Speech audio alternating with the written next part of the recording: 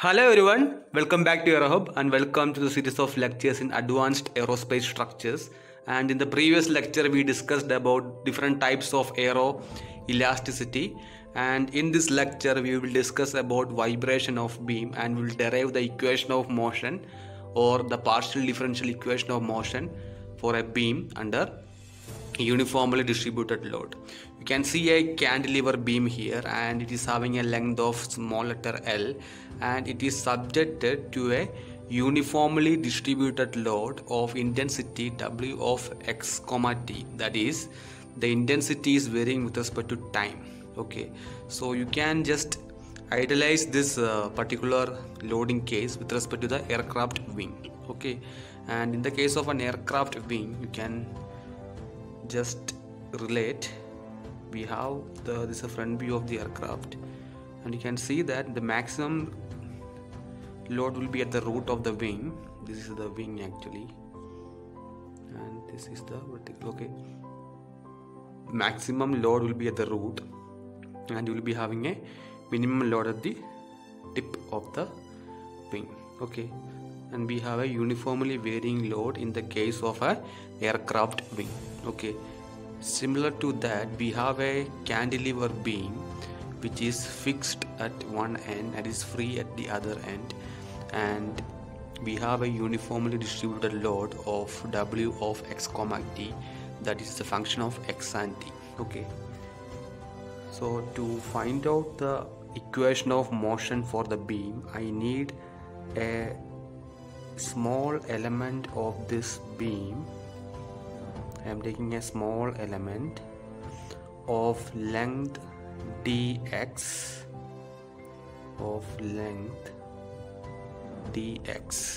Okay, so I'll draw the element here.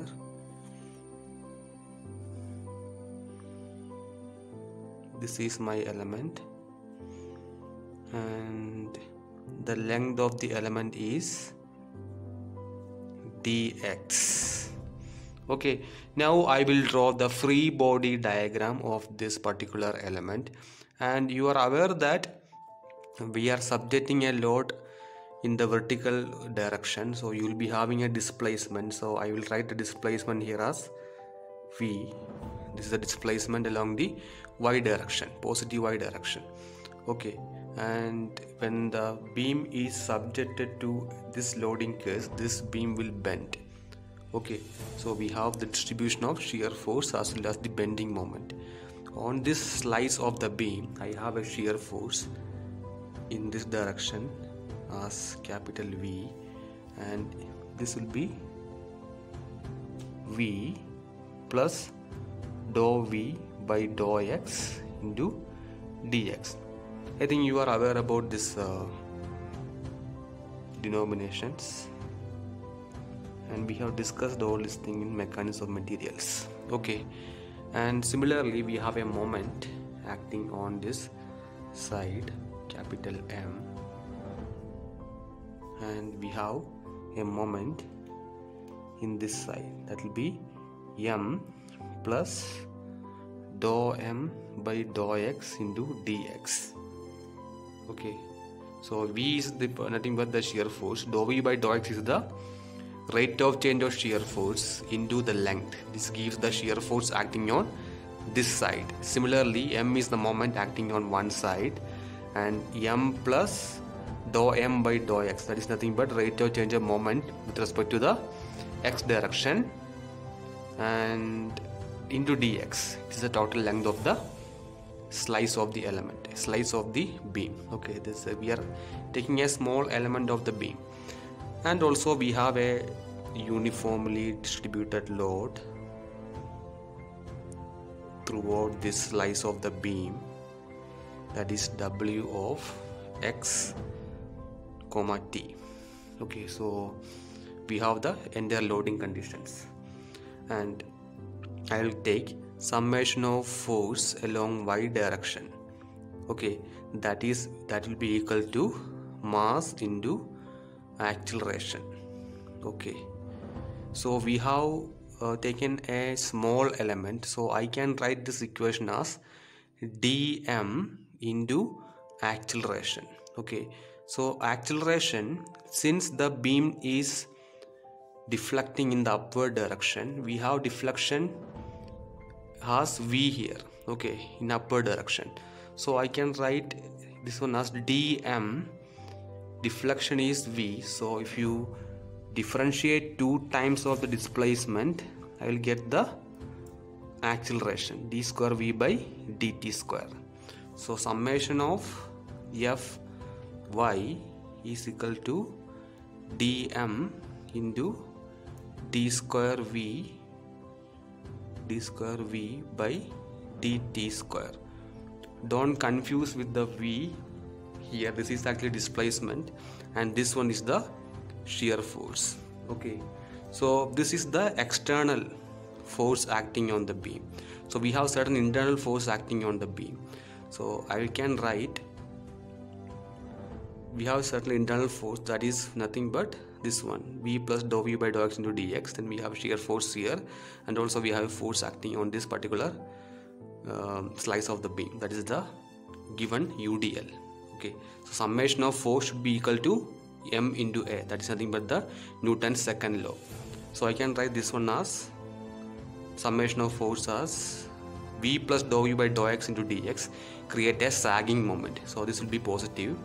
So v plus dou v by dou x into dx, this v will be going downward, that is negative. Then we have this force, that is the nothing but the uniformly distributed load, that multiplied by the total length gives the intensity of force that is acting upwards.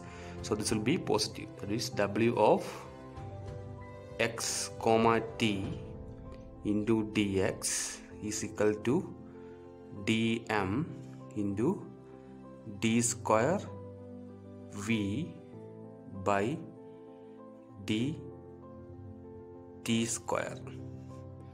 Okay, you can see here I can neglect this term and this term, and I can write dm. Okay, d rho is nothing but mass by volume. Volume is nothing but area into the length. Okay, so I can write dm as rho into, this is a small area, small mass, will be dA into the length as dx. Okay, so I can cut this v here, so it will be dou v by dou x into dx plus w of x comma t dx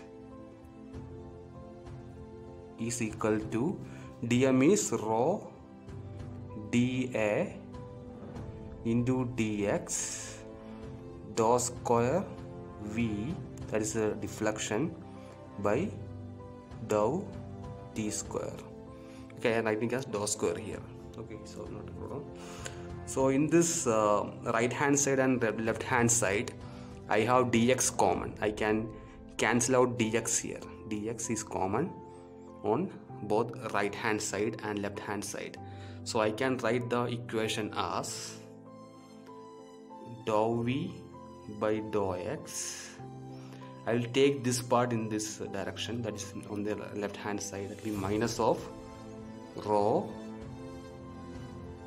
dA dou square v by